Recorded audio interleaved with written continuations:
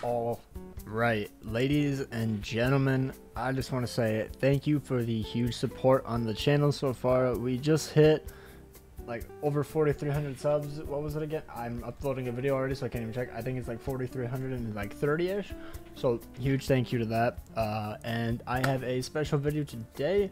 Tomorrow we will be doing another box review for viewers.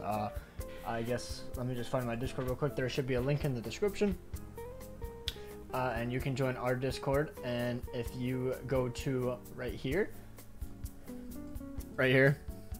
we have Tony Box Review. Thank God I did not click on the one above that.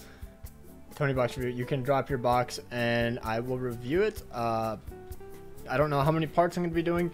I already have a set checkpoint for where I will be starting tomorrow. But yeah, there are a lot. So if you want to be entered in, you know, just join. If you want to re-update yours, you can re-upload yours or resubmit yours. But yeah, I will be starting somewhere in here.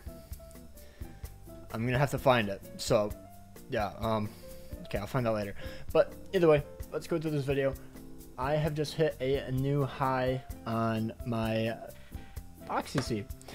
11 million box CC.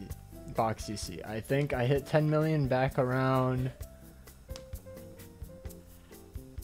the slime collab, I want to say.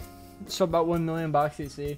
1 million realistically isn't that big of a increase realistically, but once you like factor in the fact that I'm so high up and I can't just continuously like slap SA6s on every single unit, it does tend to make a difference. And also the biggest fact, I physically can't slap gear on like anyone almost, except maybe like the Sui unit. No, not even the suicide units.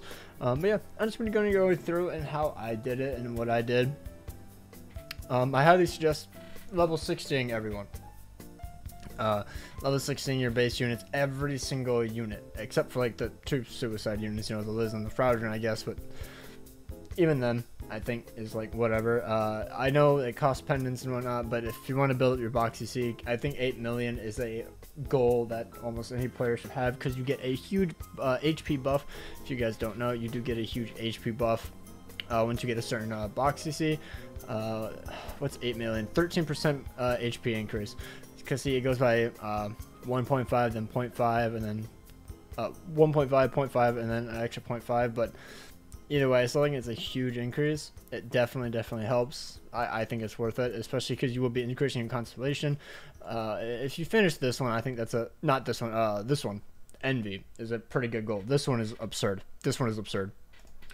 But yeah, so let's just go right on through all my units. Like if you know. I've worked pretty hard on my box. I have equipped every single unit with gear, mainly HP defense. Got some attack gears in there.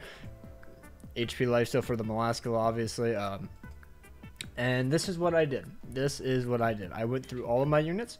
I made sure to equip the best weapons or headpieces or any of that. Made sure you know where you are. The best substats, I believe, is lifesteal for this. I basically just went for the most percentage though, so that way you get the most CC out of it. I didn't worry too much about the percentage, like the actual substats, to be honest, unless it's a unit I use. Like I prefer lifesteal, I prefer resistance, and then mainly like crit chance and crit damage for the weapon. But I guess that mainly depends on the unit. Like some of them just need a crit, and then it's fine. Some of them rely on massive crit damage, like Derriere. Yeah. And then another thing, the gear. Every single unit I am working on has SSR gear for the most part. Some of them have SSR or R gear. I recommend for newer players to just equip R gear, C gear, UC gear, anything like that. Slowly evolve it over time. Spread it throughout your entire box. It doesn't have to be like all the same gear or anything. Just slap it in there, get the CC buff, HP pieces in the 4 corners. That way if you build the set, it's easier to evolve over time and not like have to like swap out pieces or anything.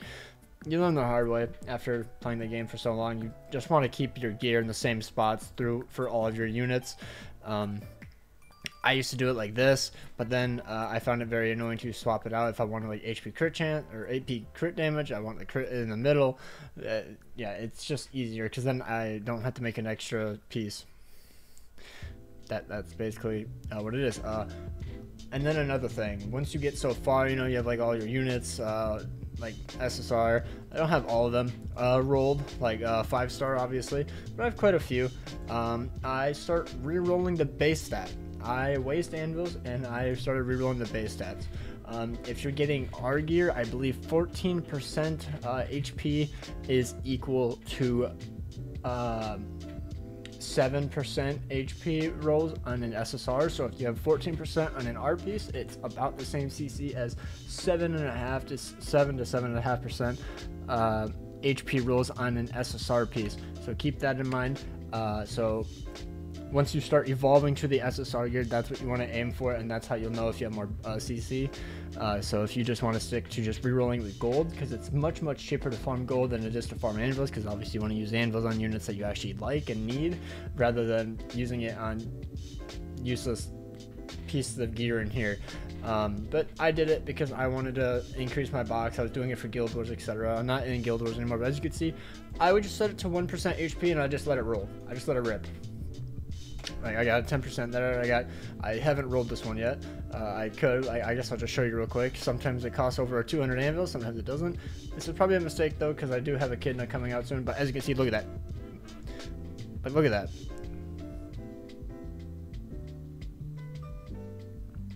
This last one's going to be a piece of shit, isn't it? But this is basically what I do. Is it the most effective? Probably not. But this is what I do to increase my box. You see. There you go, 80 anvils, this, whatever, that's fine. The base stat, I just re-roll it till it goes up a little bit, till it hits like halfway, to be honest. I'm just like, okay, that's fine. Nothing too big. And the reason I don't do the attack pieces or defense pieces is because it's the exact same things you're doing to your HP pieces, but it gives less CC, because HP scales way more. You get more HP, or way more CC from the more HP you get, versus the attack and defense. So since I don't even have all the HP pieces like max, what's the point in re-rolling the attack and defense pieces? Like some of them I have leveled up just because I like had the pieces and I just slapped it on. Like as you see, like I have defense pieces, I could probably just max these out. It would add a little bit of CC. It adds up over time. I don't even have this bottom one, but if I have any R pieces, I usually max it, go for like 13 to 14% rolls in total. That's just how I do it. People obviously can do it differently. Yeah, like I just have a lot of gear. I can still definitely improve. It's like whatever. Like I have quite a bit of gear to still go through. Another thing is obviously what I did. I went through and essayed every unit in my box except for the suicide units. I essayed them up to where they needed extra, like the extra essay coins. Like this, I think he's 1/6, so I would not essay this guy because it costs an extra 225. Let's just keep going. Like all these units I will not essay too. I can essay Hauser now, and boom, we will essay him because he doesn't cost me anything extra. You want to go for the HP buffs mainly, so at 3/6 and 5/6 for older units, or not 5/6, but like SA5. But the newer units need SA6, as you can see. Like he gets just raw base stats or percentages or whatever from SA5. So you want to focus on the older units and like the year 1 units, like Blue Giant Diane, Blue King, those sort of units. That way they get the huge stat increase at SA5, not SA6. Let's see if I can find a really old unit. Like you, I assume you get like quite a bit of buffs from SA5. Yeah, like 5,000 HP from SA5. That's good. SA6 obviously gives 6,000. But if it was a newer unit, they would give like 10 or 11,000 HP from that. I guess I could have just went to that bond. These are all SA6. I meant this Hauser, by the way. This Hauser, he should be considered a new unit, right? Yeah, 9,000 HP. Like, you don't want to SA the newer units because it's at SA6, especially if they're like a bad unit like this Hauser. You just want to work on the older units and SA them over time. Obviously, yes, this is a bit of a stretch. Not many people can be SAing their entire box, but it added quite a bit of GP into my box as well, so I thought that it would be worth it over time. Obviously, like SR units are a huge W because they do give quite a bit of CC, like 10,000 CC, and they're obviously cheaper overall. So it is massively worth it to SA6 them or SA5, whatever their huge stat is. Crazy that she gets 7,000 and 10,000 HP. That is an insane amount of CC. My god, I need to SA her, but I have to save for a ReZero because I'm going to be going for them. Another thing, like I guess I'll just show you my pride and joys, really, like my favorite units. Probably my favorite units in the game. Come on, like I love this unit. She is so hot. Leave me alone. I haven't maxed out all of her outfits because, you know, the SSR ones take up quite a bit. I maxed out all of her weapons because I maxed all 5 the instant they dropped. And then they dropped the paint roller one, I think. And then this one had better stats than the base one, so I swapped this one in. I maxed all the headpieces because I wanted to see which one gave the most CC. Also, I just realized I'm covering it. So I was like, okay, whatever, I'll just max them all just to see which gave the most CC. And I believe that these are the best ones. So it's like whatever. If you know, you know. 15% basic rolls. I went 2,500 anvils for an extra 2 HP, and I didn't even get the max base stat. So maybe one day I'll like 100% all of it. But yeah. Also, okay, I hate this song. I don't know why I have it in this playlist. I just need to get rid of it. Let me just put on my 16-minute song. There we go. 15%, 1 off. Like, it's basically near perfection.